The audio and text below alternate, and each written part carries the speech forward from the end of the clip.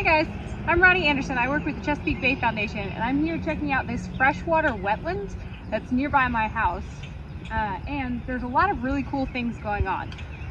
Let's talk about some of them. First of all, what's a wetland? A wetland, pretty easy. It's just land that is covered in water at least part of the year. This one stays wet most of the year. The water level will go up and down throughout the year, but there's always water in it. And this is actually a freshwater wetland because it's not connected to the ocean in any way. And this one was actually built by Anne Arundel County. It is a best management practice that they are using to help mitigate stormwater. There's a lot of crazy words thrown in there, but we can break it down together. So stormwater is things that will land on all of these impervious surfaces like the roads and then run into our gutters and down into the storm drains. And if you look over here, there's that concrete, that is where, that culvert, that is where water will enter this pond.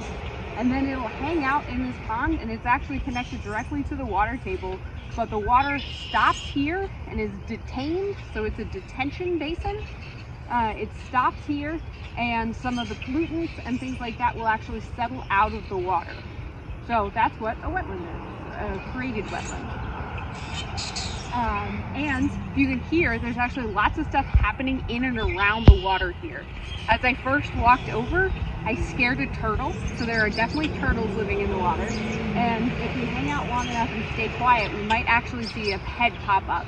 And then you can hear there's all sorts of birds in and around the trees making tons of noise. So I'm going to stop talking and let you listen to that for a second.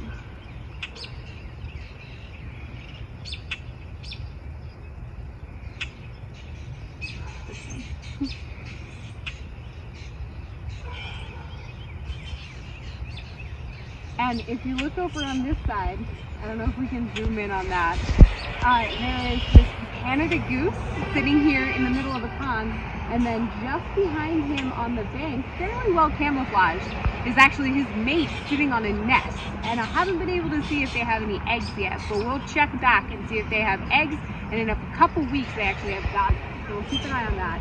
So they're making their homes here, and then down in the shallows, you can see a bunch of little tiny fish that are eating the algae and stuff like that that's growing. And then there's a couple of different plants that are living in and around the water. These guys here, these grasses that have their roots in the pond and then are growing out, we call those emergent plants because they are emerging from the water. And then on the higher elevations where the soil is a little bit drier, we have actually some native tree species that were planted. And their job, pretty important, is their roots are actually holding the soil in place. So they're stabilizing the bank. Hey guys, so there's a storm drain right over here. That's just one of several inputs to this pond. And as you can see, we're very close to several roads right here. This is an intersection. It's a fairly busy road, but right over here at this pond, there's lots of stuff living. So it's still an excellent habitat.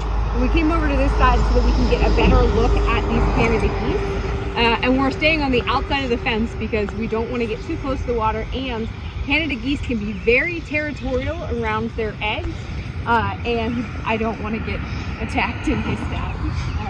And as we were walking over, we scared another turtle. So we're going to try to sneak over. There's another pond on the other side of the road. We're going to try to be really quiet and sneak over there and see if we can see some turtles.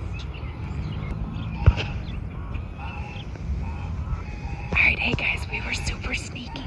So there's still a turtle sitting over there in those grasses. And these grasses, they didn't cut back at the end of last season, so they still have the dead growth up top, which makes it possible to identify some of these grasses, which is pretty cool. And I can tell from here that there are at least two different kinds of those emergent grasses that we were talking about. We can get a little bit closer. There's one that looks like it sort of has a hot dog on a stick. That one is a kind of cattail. And then those very tall ones on the other side, that's actually a species of Phragmites. And they are really good at growing in the water and holding on to the bank. They have a really impressive root structure. And you can see there's a lot of other birds over on this side. For some reason, the birds like the ducks like the larger pond over the smaller one. All right, so we walked along the side of this pond, scared another turtle. Sorry about that.